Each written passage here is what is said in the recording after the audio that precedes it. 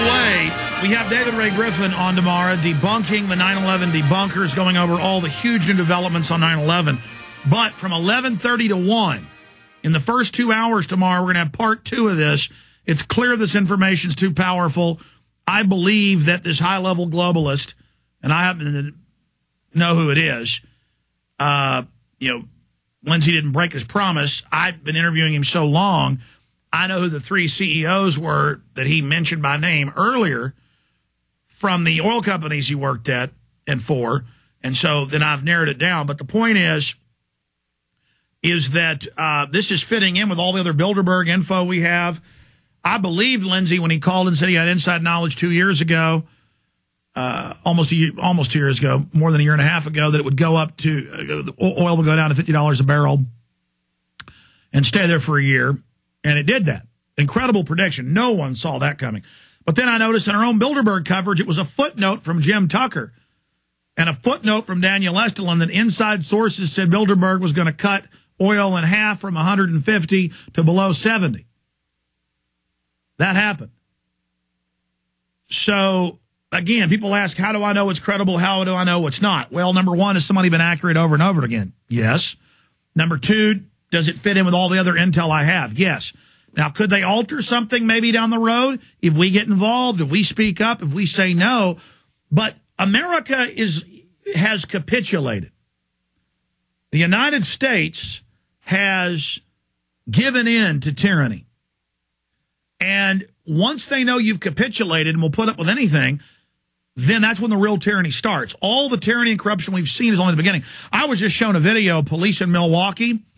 A guy on a bike, the police say stop, try to taser him. The guy gets scared. The police run him over in the car, killing him, admitting they wanted to kill him.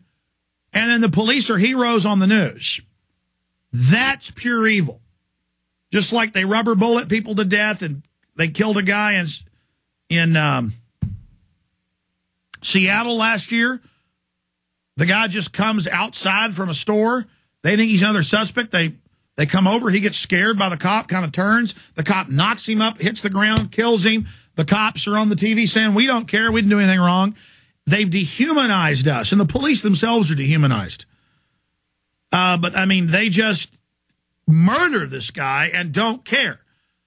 Stormtroopers of death, ladies and gentlemen. And I know the average cop is an evil person in and of themselves, but the mantle, the system, the training, anyway, side issue. It's just God help us all. We are an evil nation. We are now being brought to judgment. Now, Lindsey Williams, you've always been credible, and I believe that this high-level retired executive who's almost died recently did spill his guts to you. Charlotte Iserby was the number 2 at Department of Education. She said they were planning year-round schooling a decade ago on this show. Everything she said is now coming true. She wrote a book the size of a Dallas phone book that we sell, by the way, Deliberate Dumbing Down of America, and it's mainly just documents. So I know this is their plan. Just like I read, they plan to ban most air travel. It's now mainstream news today. I knew they had face scanning and license plate reading stuff 12 years ago. Now it's mainstream news. So Charlotte Iserby's father, he was Skull and Bones and Bohemian Grove and always kind of laughed at her and her anti-New World Order stance. She was taking care of him while he was dying of cancer. And he would hear her doing radio interviews. And about a month before he died, he accepted Jesus. I know people don't like to hear this, but this is what got him to come out of his situation. And he cried and said, yes, basically, it's Satanism, and repented and said, I wish I was well to go back and tell the other guys that they shouldn't be part of this. And I want to tell the police that. You've got time to turn back, but you are the army of Satan now. I mean, even if you don't believe in God, this is satanic. This is evil. What else do you call it? Now, Lindsey, I'm going to shut up because I got a few other things I got to cover, too. I said I'd intersperse some news. But you're back tomorrow. Thank God for that. But just do this. Go over the bullet points quickly. Then they got page after page, a prelude for tomorrow. But then go back to this guy saying how they've taken over the churches and the devil's, what was the term he used? The devil's... Devil's Messiah. The devil's Messiah. So, and at the elite level, They're all into Luciferianism. There's no doubt. I mean, that's been in their own documents. This is so insane, but it's real. Continue. Alex, and everybody out there in the listening audience, there positively, I must emphasize this, there positively is a group of people on the face of the earth who control the world. You've had Alex say this over and over and over. I'm punctuating it again right now. There's a group of people on the face of the earth who control the world. They are for real. They know what they're doing. They are able to accomplish what they want. They control Congress. They control the president. And by the way, they're having trouble with this president. Whenever I think I'll probably save that for tomorrow. They did want McCain as president. And, you know, I said that last year, and then somebody afterwards said, no, they didn't get McCain in. They really flubbed up, didn't they? Well, they did, and they didn't. You know, they're not divine. They think they are, but they aren't. And when they didn't get McCain in, they're having trouble. And this gentleman went on to tell me the trouble they're having with Mr. Obama. And they had some choice words. Oh, my gracious, I'd shake in my shoes if I was Mr. Obama right now, because the elite don't like his arrogance, pride, and some of the other things he's doing. Okay, let's get back to this. They do exist. This man told me what they're doing. You're right about the other gentleman who, on his deathbed, said, don't follow these people. They're positively Satanist. One of the first things I learned when I lived with the elite years ago was to listen to their buzzwords. I'd like to read you a few buzzwords that this man used, and I want you to quickly, in your mind, think, what is the very first thing you think about whenever I give you these buzzwords? Now, these are his exact statements, and whenever I read you his buzzwords, I know how to understand them because I learned years ago to read between the lines, listen to their buzzwords, and then know what they're talking about. Okay, I'm going to read you his buzzwords, word for word, and then the first thing that pops in your mind that you think these buzzwords mean. Here goes. Number one, war brought the country out of the Depression.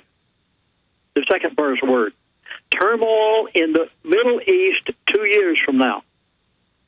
The next buzzword, Iran's external enemy, Israel. I wrote these down as he was saying them.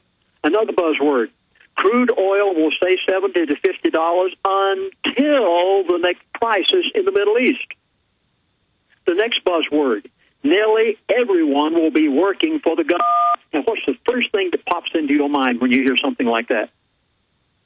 Communism. Yeah. I mean, total control and war. War. Listen to this. War brought the country out of the first one. Turmoil in the Middle East. Iran's external enemy, Israel. Crude oil, stay there until the Middle East crisis, and they already have it planned. You remember back 2 years ago, Alex, and I said this on your show. He said, we don't want war with Iran.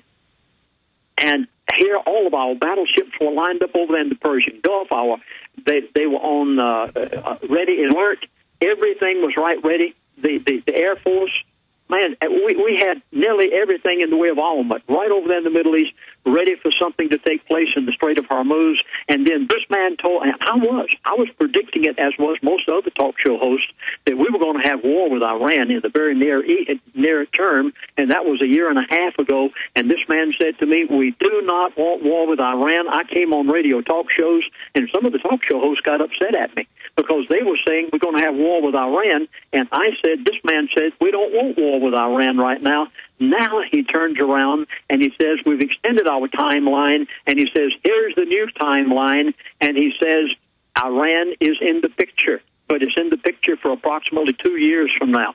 So I'm warning you, what we thought was going to take place a year and a half to 2 years ago, you've got it down the line 2 years from now, and it's going to break out and spread all over the world at the time it happens.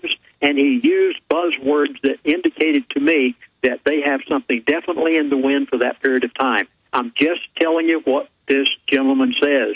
Believe me, for 35 years, all I have ever done is voiced what the elite have told me. I'm just a little everyday sort of a guy. Believe me, I am not